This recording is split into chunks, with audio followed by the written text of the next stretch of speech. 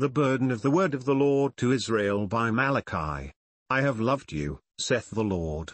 Yet ye say, Wherein hast thou loved us?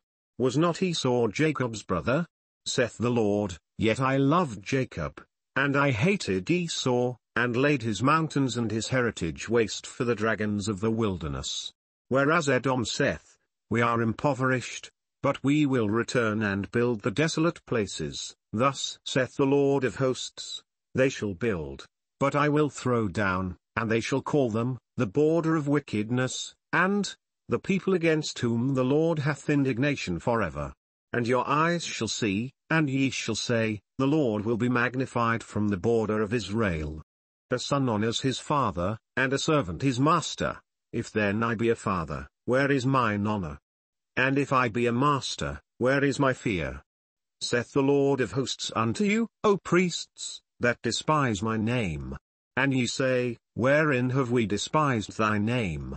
Ye offer polluted bread upon mine altar, and ye say, Wherein have we polluted thee?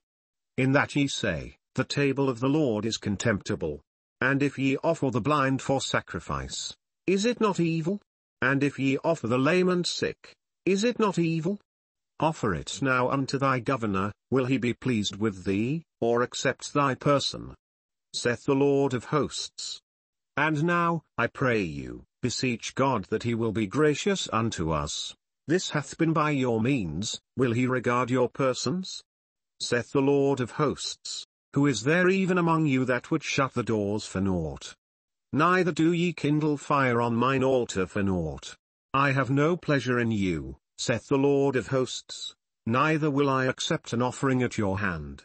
For from the rising of the sun even unto the going down of the same my name shall be great among the Gentiles, and in every place incense shall be offered unto my name, and a pure offering, for my name shall be great among the heathen, saith the Lord of hosts.